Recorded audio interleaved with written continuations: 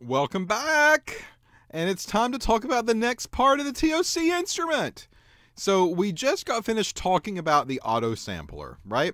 And we talked about the purpose of the auto sampler. It's allowed me to put samples onto the instrument. I can inject maybe 68, 69 of them at a time.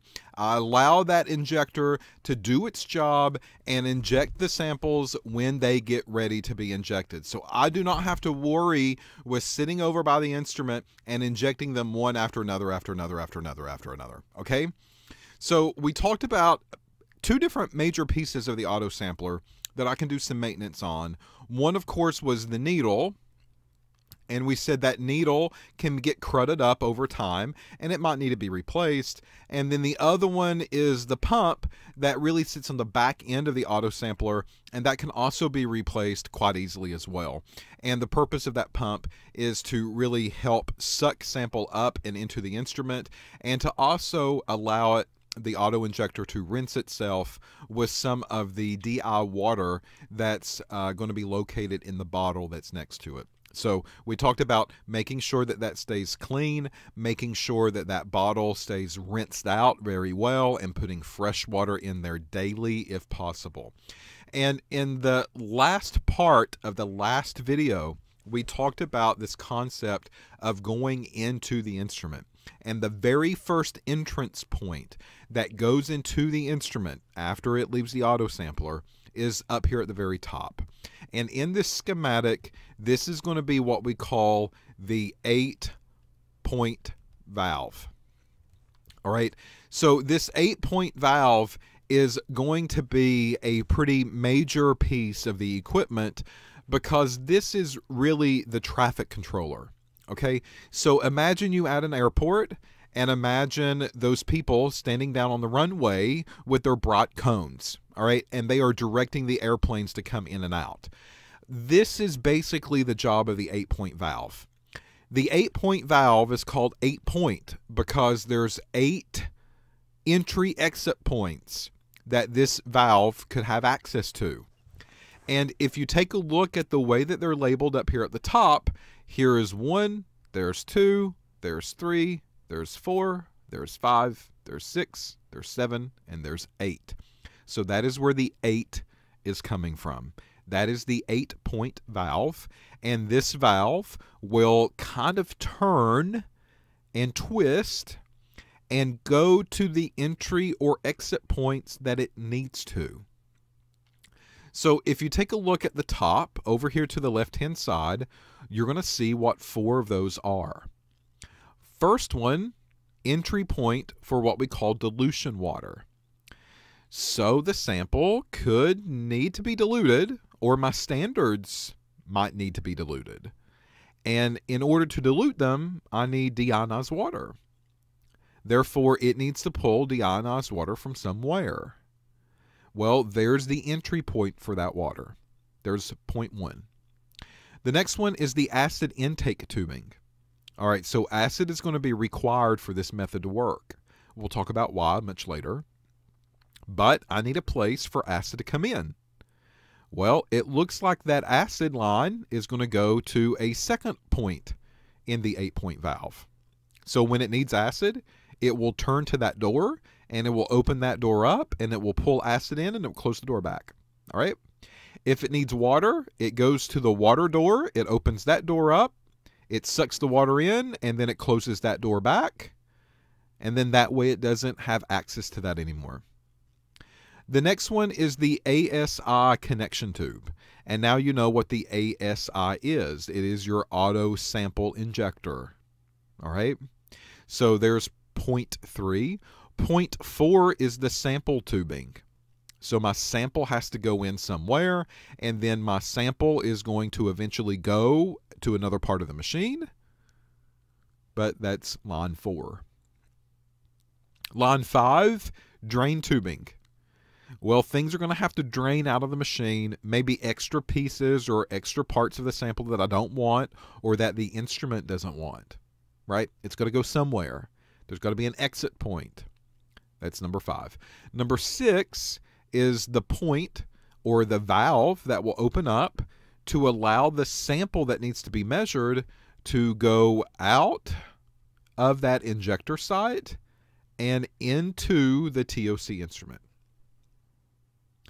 And then number 7 and number 8, they're not really listed here. And the reason is because these two valves or ports or points actually go to a modified TOC.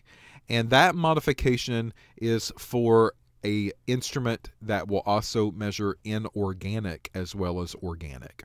So that's why you're seeing no lines involved at those, because normally a TOC instrument doesn't need those. We're not looking for the IC component. We're only looking for the TOC component. All right? Okay. So that's the 8-point valve that we need to discuss, and it's right up there at the top of the schematic. So in a test or on an assignment, I could actually give you a close or zoomed in area of that picture, and I will say why there are 8 there. Okay, give me the reasons that 8 points are there. And you would tell me, well, one's for water, one's for acid, one's for the autosampler, one's for the sample, one's to drain everything, one's to go to the actual combustion tube is what we're going to end up calling that. And then 2 are going to be open, and those 2 are open because they will go to a different attachment that goes on to the TOC system. All right? Okay, so let me give you a real picture of what this thing looks like. So here's the TOC instrument with the door opened, and here are the internals of the TOC. The 8-point valve is going to sit right up here at the very top. Okay, that is the line. There's going to be a line that goes from the auto sampler and it goes into the side of the machine and it gets connected right in there. There's one of the pieces of tubing. And you see all of this other tubing on the inside, right? So there's going to be 8 pieces of tubing that's going to be connected right up here at the very top. Again, that is to control the flow of what goes in and what goes out. Well, that 8-point valve can be replaced. Over time, filthy, nasty, gunky material will start to set up crud in this 8-point valve if you're not keeping everything clean, and that needs to be replaced. All right. Again, it's one of those things that can easily be replaced, and you do not need someone to come and do it for you.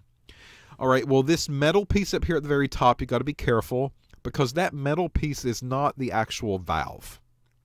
That metal piece is actually just really the rotor, the motor, that makes this thing turn to the door that needs to be opened up. All right, so the only thing that I have to do is unloosen that, or loosen it, not unloosen. We're going to loosen it. So that thing just kind of screws off of there. And then you have access to this piece right there. So here is the motor that allows this thing to turn to the door that needs to be opened up and closed up.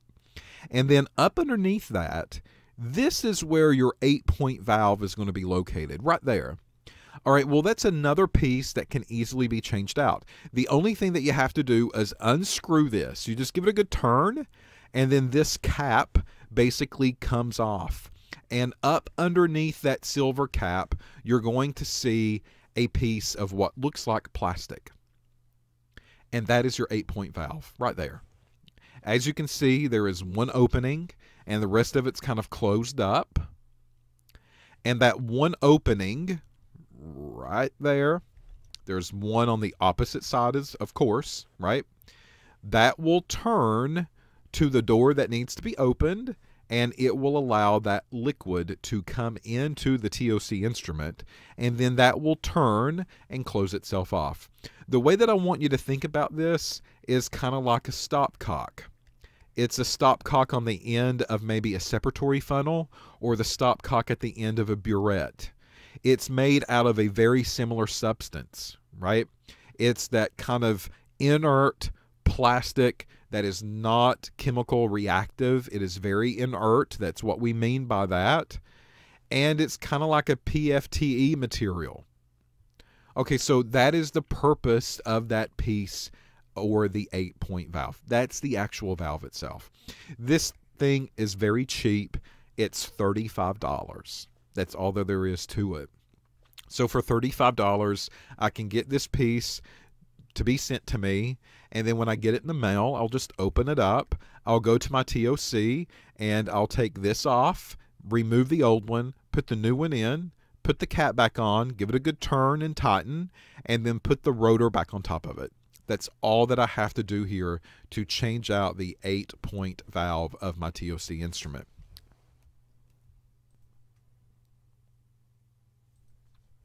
All right, so here's a video. You're going to see them open up the front door, and after the front door is opened up, you'll see the motor up here at the top. So they'll zoom in on that area, and they'll show you the removal of that motor, and they'll pop that off the top. And then there's your 8-point valve area, so they'll loosen that and unscrew the cap off. Then they'll take a pair of pliers, they'll remove that piece of plastic, and they'll put the new 8-point valve back in, and they'll put the cap back on and screw it tight, and then they'll put the motor back on to that assembly, and they'll tighten that up as well. So that's all that you have to do to change out an 8-point valve of the instrument. All right, that's it, folks. Nothing more than that. Okay, so that's it of the story of the 8-point valve, and in the next video we'll move on and we'll talk about the next part of the schematic, and the next part of the schematic will probably be the syringe that you're seeing down here below. So in the next video, that's what we'll discuss, so come back and see me. You're not over with yet.